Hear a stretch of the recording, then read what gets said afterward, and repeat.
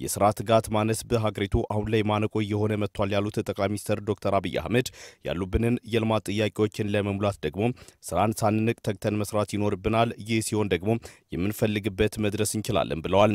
ያለብን የልማት ጥያቄ ሊፈታ የሚችለው ጎንበስ ብለን አፈሩን ነክተን በማልማት ብቻ ነው።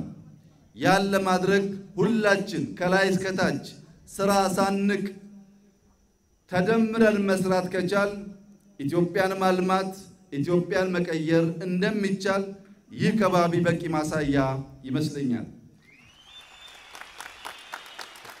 ዛሬ ያደጉ ሀገራት በአስፋልት በትምህርት ቤት ተቋማት በጤና ተቋማት በተለያዩ መሰረተ ልማቶች ከናንተ ይሻላሉ። ነገር ግን በዓለም ላይ የትኛውም የዓለም ክፍል ቢሆን ከናንተ እኩል ይሆን እንደሆነ እንጂ የበለጠ አካባቢው መጠበቅና የተፈጥሮን ሚዛን ማስተካከል የቻለ የተለየ ህዝብ የለም። በዚህ ስልጡንና ምስጉን መሆናችሁን በማወቅ አሁንም መትከል አሁንም ተፈጥሮን መጠበቅ ተፈጥሮን በመጠበቅ መኩራት ሌሎቹንም ማስተማር ከናንተ የሚጠበቅ መሆኑን በዚሁ አጋጣሚ ልገልጽላችሁ ፈልጋለሁ። ለሰላም መተባበር መነጋገር ብቻ ሳይሆን ለሰላም ልጅህን ለልጄ ተብሎ መኖር እንደሚቻል የሚያስተምር ህዝብ ስለሆነ ከፍቾ ዛሬም እንደ ትናንትናው ከአጎራባች ህዝቦች ጋር ከሌሎች ብሔር ብሔረሰቦች ጋር ከሌሎች እምነቶች ጋር እንደ ጥንት ባህሉና ማንነቱ ተደምሮ ተሰናስሎ እችን ድንቅ ሀገር የማሳደግ ኃላፊነቱን እንደሚወጣ ያለኝን ሙሉ እምነት ላረጋግጥላችሁ ፈልጋለሁ።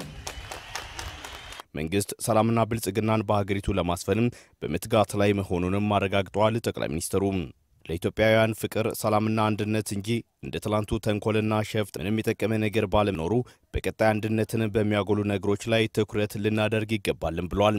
ለኢትዮጵያውያን ፍቅር ለኢትዮጵያውያን ሰላም ለኢትዮጵያውያን መከባበር እንጂ እንደ ትናንትናው ደባ ሸር ተንኮል መረባበሽ ካስከተለው ደህንነትና ኋላ ቀርነት ያተረፍነው ትርፍ ስለሌለ አዲስ መንገድ መለማመድ ይኖርብናል።